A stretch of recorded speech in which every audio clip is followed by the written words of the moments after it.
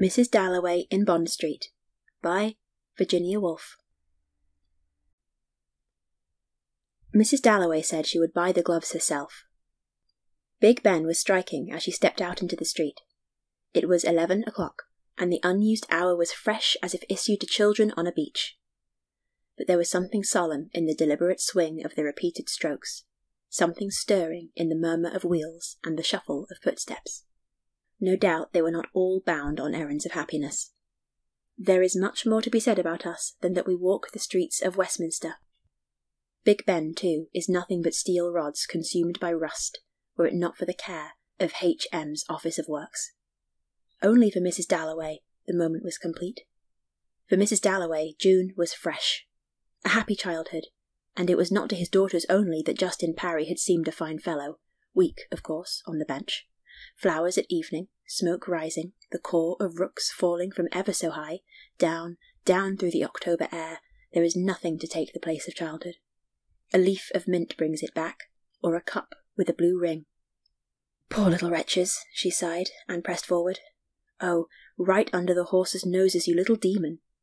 And there she was left on the curb, stretching her hand out, while Jimmy Dawes grinned on the further side. A charming woman, poised, eager, strangely white-haired for her pink cheeks. So Scope Purvis, C.B., saw her as he hurried to his office. She stiffened a little, waiting for Dirtnell's van to pass.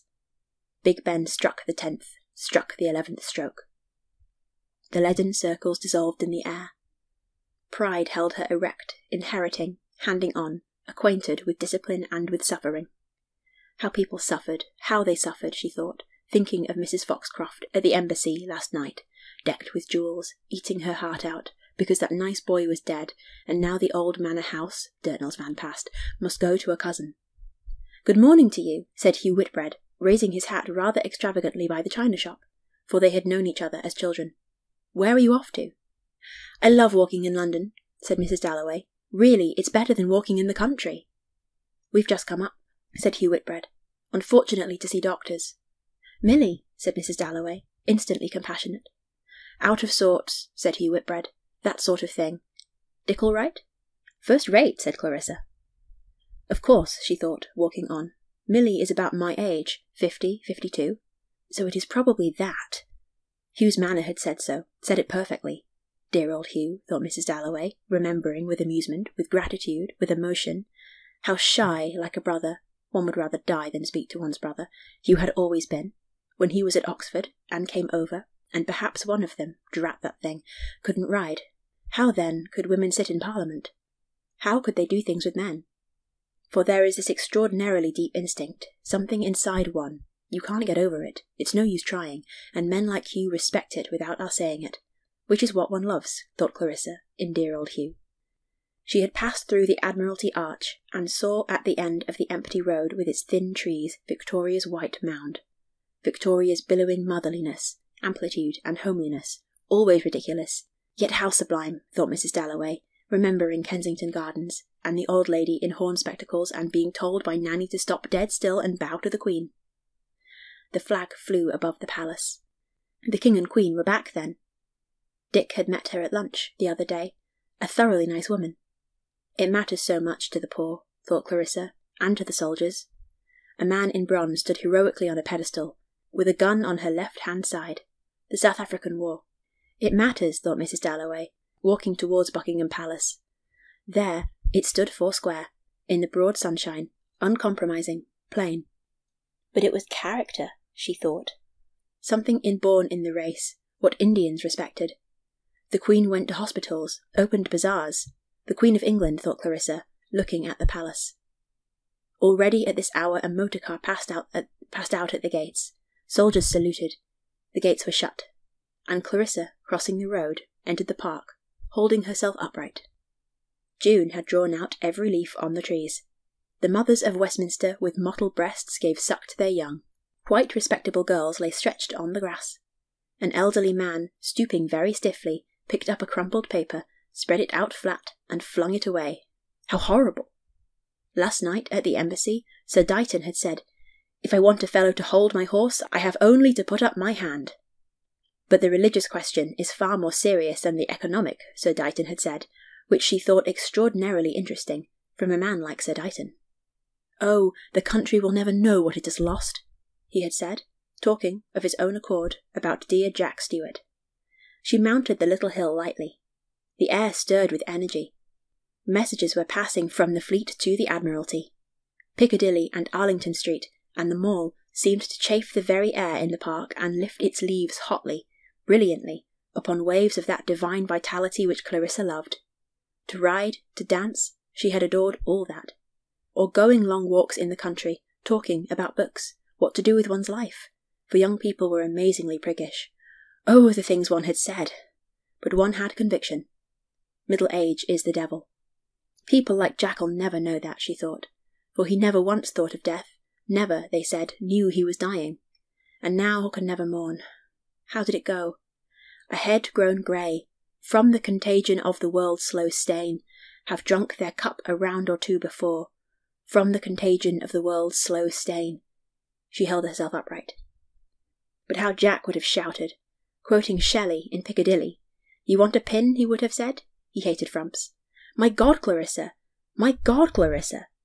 She could hear him now at the Devonshire house party about poor Sylvia Hunt in her amber necklace and that dowdy old silk. Clarissa held herself upright, for she had spoken aloud, and now she was in Piccadilly, passing the house with slender green columns, and the balconies, passing club windows full of newspapers, passing old Lady Burdett Coutts's house, where the glazed white parrot used to hang, and Devonshire House, without its gilt leopards, and Claridge's, where she must remember Dick wanted her to leave a card on Mrs. Jepson or she would be gone. Rich Americans can be very charming. There was St. James's Palace, like a child's game with bricks, and now she had passed Bond Street. She was by Hatchard's bookshop. The stream was endless, endless, endless. Lord's, Ascot, Hurlingham, what was it? What a duck, she thought, looking at the frontispiece of some book of memoirs spread wide in the bow window. Sir Joshua, perhaps, or Romney, arch, bright, demure, the sort of girl, like her own Elizabeth, the only real sort of girl. And there was that absurd book, Soapy Sponge, which Jim used to quote by the yard, and Shakespeare's sonnets. She knew them by heart. Phil and she had argued all day about the Dark Lady, and Dick had said straight out at dinner that night that he had never heard of her. Really, she had married him for that. He had never read Shakespeare. There must be some cheap little book she could buy for Milly. Cranford, of course. Was there ever anything so enchanting as the Cow in Petticoats?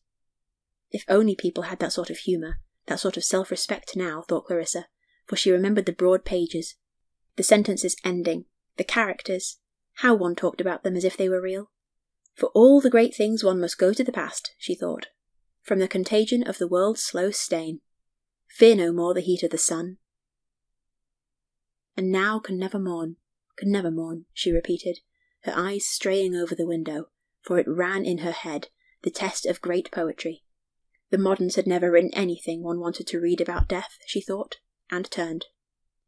Omnibuses joined motor-cars vans, vans taxicabs, taxicabs motor-cars. Here was an open motor-car with a girl, alone. Up till 4, her feet tingling. I know, thought Clarissa, for the girl looked washed out, half asleep, in the corner of the car after the dance. And another car came, and another. No, no, no, Clarissa smiled good-naturedly. The fat lady had taken every sort of trouble, but diamonds, orchids, at this hour of the morning. No, no, no. The excellent policeman would, when the time came, hold up his hand. Another motor-car passed. How utterly unattractive! Why should a girl of that age paint black around her eyes? And a young man with a girl, at this hour, when the country. The admirable policeman raised his hand, and Clarissa, acknowledging his sway, taking her time, crossed, walked towards Bond Street, saw the narrow crooked street, the thick notched telegraph wires stretched across the sky. 100 years ago, her great-great-grandfather, Seymour Parry, who ran away with Conway's daughter, had walked down Bond Street. Down Bond Street the Parrys had walked for 100 years, and might have met the Dalloways, Lees on the mother's side, going up. Her father got his clothes from Hill's. There was a roll of cloth in the window, and here just one jar on a black table, incredibly expensive, like the thick pink salmon on the ice block at the fishmonger's. The jewels were exquisite, pink and orange stars. Paste, Spanish, she thought. and chains of old gold, starry buckles, little brooches which had been worn on sea-green satin by ladies with high headdresses. But no good looking. One must economise. She must go past the picture dealers where one of the odd French pictures hung, as if people had thrown confetti, pink and blue, for a joke. If you had lived with pictures, and it's the same with books and music, thought Clarissa, passing the alien hall, you can't be taken in by a joke. The river of Bond Street was clogged. There, like a queen at a tournament, raised, regal, was Lady Bexborough. She sat in her carriage, upright, alone, looking through her glasses. The white glove was loose at her wrist. She was in black, quite shabby. Yet, thought Clarissa, how extraordinarily it tells. Breeding, self-respect, never saying a word too much or letting people gossip. An astonishing friend. No one can pick a hole in her after all these years, and now there she is, thought Clarissa, passing the Countess, who waited powdered, perfectly still, and Clarissa would have given anything to be like that, the mistress of Clarefield, talking politics like a man. But she never goes anywhere, thought Clarissa, and it's quite useless to ask her. And the carriage went on, and Lady Bexborough was borne past like a queen at a tournament, though she had nothing to live for, and the old man is failing, and they say she is sick of it all, thought Clarissa, and tears actually rose to her eyes as she entered the shop. "Good morning," said Clarissa, in her charming voice. "Gloves," she said with her exquisite friendliness, and, putting her bag on the counter, began, very slowly, to undo the buttons. "White gloves," she said, "above the elbow." And she looked straight into the shopwoman's face. But this was not the girl she remembered. She looked quite old. "These really don't fit," said Clarissa. The shop girl looked at them. "Madam wears bracelets?" Clarissa spread out her fingers. "Perhaps it's my rings." And the girl took the grey gloves with her to the end of the counter. "Yes," thought Clarissa. "If it's the girl I remember, she's 20 years older." There was only one other customer, sitting sideways at the counter, her elbow poised, her bare hand drooping, vacant, like a figure on a Japanese fan, thought Clarissa. Too vacant, perhaps, yet some men would adore her. The lady shook her head sadly. Again the gloves were too large. She turned round the glass. "Above the wrist," she reproached the grey-headed woman, who looked and agreed. They waited. A clock ticked. Bond Street hummed, dulled, distant. The woman went away holding gloves. "Above the wrist," said the lady mournfully, raising her voice. And she would have to order chairs, ices, flowers, and cloakroom tickets, thought Clarissa. The people she didn't want would come, and others wouldn't. She would stand by the door. They sold stockings, silk stockings. "A lady is known by her gloves and her shoes," old Uncle William used to say. And through the hanging stockings' quivering silver she looked at the lady, sloping-shouldered, her hand drooping, her bag slipping, her eyes vacantly on the floor. It would be intolerable if dowdy women came to her party. Would one have liked Keats if he had worn red socks? Oh, at last, she drew into the counter, and it flashed into her mind. "Do you remember before the war you had gloves with pearl buttons?" "French gloves, madam." "Yes, they were French," said Clarissa. The other lady rose very sadly and took her bag, and looked at the gloves on the counter, but they were all too large, always too large at the wrist. "With pearl buttons," said the shop girl, who looked ever so much older.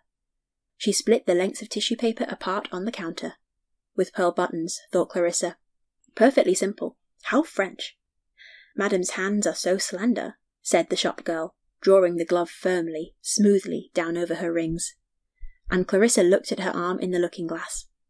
The glove hardly came to the elbow. Were the others half an inch longer? Still, it seemed tiresome to bother her.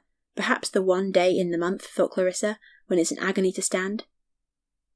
"Oh, don't bother," she said. But the gloves were brought. "Don't you get fearfully tired?" she said, in her charming voice, standing. "When do you get your holiday?" "In September, madam, when we're not so busy." When we're in the country, thought Clarissa, or shooting. She has a fortnight in Brighton, in some stuffy lodging, and the landlady takes the sugar.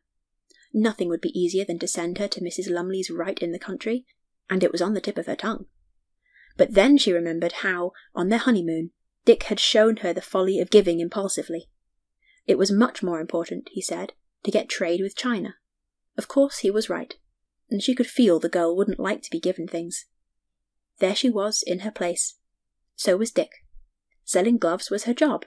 She had her own sorrows, quite separate. And now can never mourn, the words ran in her head, from the contagion of the world's slow stain. Thought Clarissa, holding her arms stiff, for there are moments when it seems utterly futile. The glove was drawn off, leaving her arm flecked with powder. Simply one doesn't believe, thought Clarissa, any more in God. The traffic suddenly roared. The silk stockings brightened. A customer came in. "White gloves," she said, with some ring in her voice that Clarissa remembered. It used, thought Clarissa, to be so simple. Down, down through the air came the caw of the rooks. When Sylvia died, hundreds of years ago, the yew hedges looked so lovely, with the diamond webs in the mist before early church. But if Dick were to die tomorrow, as for believing in God, no. She would let the children choose, but for herself, like Lady Bexborough, who opened the bazaar, they say, with the telegram in her hand. Roden, her favourite, killed. She would go on. But why, if one doesn't believe? For the sake of others, she thought, taking the glove in her hand. This girl would be much more unhappy if she didn't believe. 30 shillings, said the shopwoman. No, pardon me, madam, 35. The French gloves are more. For one doesn't live for oneself, thought Clarissa. And then the customer took a glove, tugged it, and it split. There! She exclaimed. A fault of the skin, said the grey-haired woman hurriedly. Sometimes a drop of acid in the tanning. Try this pair, madam. But it's an awful swindle to ask £2.10. Clarissa looked at the lady. The lady looked at Clarissa. Gloves have never been quite so reliable since the war, said the shop-girl, apologising to Clarissa. But where had she seen the other lady? Elderly, with a frill under her chin, wearing a black ribbon for gold eyeglasses. Sensual, clever, like a sergeant drawing. How can one tell from a voice when other people are in the habit, thought Clarissa, of making other people— It's a shade too tight, she said. Obey. The shopwoman went off again. Clarissa was left waiting.